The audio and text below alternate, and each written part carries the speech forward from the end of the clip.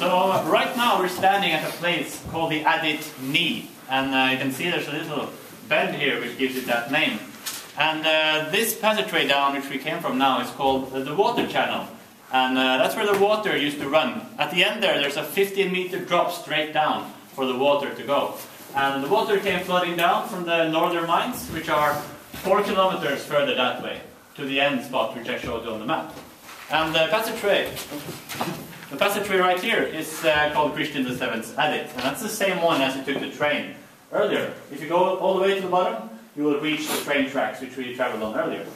And there used to go trains up here as well back in the days. Now, I want to talk to you a little bit about the workers who used to work here. Originally, as I mentioned, they came from Germany in 1624 and 23, because Christian IV, he had contacts in Germany in the mining societies, in Saxon and places like that.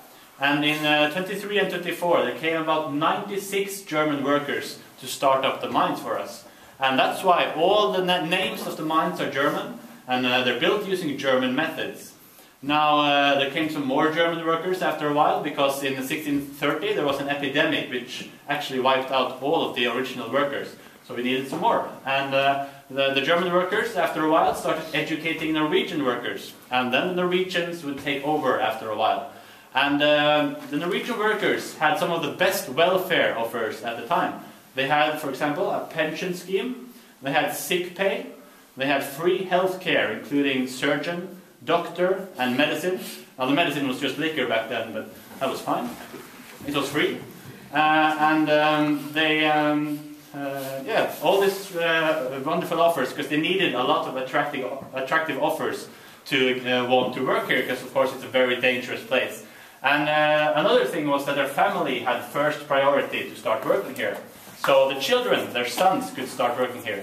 And they started when they were 8 years old, which is very bad. And the silver mines realized this, the leaders. In the 1700s, they raised the age limit to about 15 instead, and started this education program where the children could learn about mining, and adults as well could train there. And so they had some expertise and experience once they started working at age 15. But the jobs the children had was basically taking out rocks, taking out sand, and watching the horses going in and out, and watching the elevators and things like that. But all in all, it was a very good place to work, considering, even though it was dangerous. But they had a lot of offers. Now, I was talking earlier about the fire setting and the smoke. You can see this passageway is quite different from the ones we went through downstairs, because they have used fire setting right here. The walls are much blacker from the smoke and everything. And the curved ceiling is also a result of the flames. And you can see right behind you here the firewall which they built to contain the smoke to the ceiling.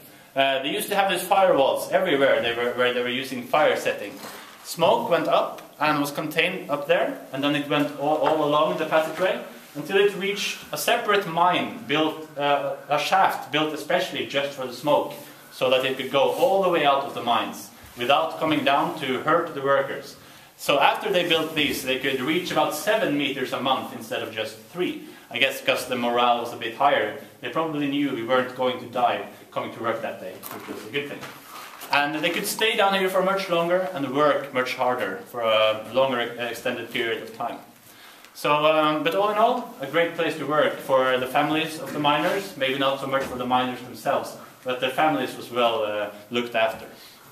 Yeah. Any questions before we go down further? You needed a lot of wood, firewood or wood. Yes. So all the woods I think were cut down in the mountains here, wasn't it? Yeah, exactly right. The farmers were forced actually to do that, to bring woods from their own farms and woods here to the mines, because we needed a lot of it, of course.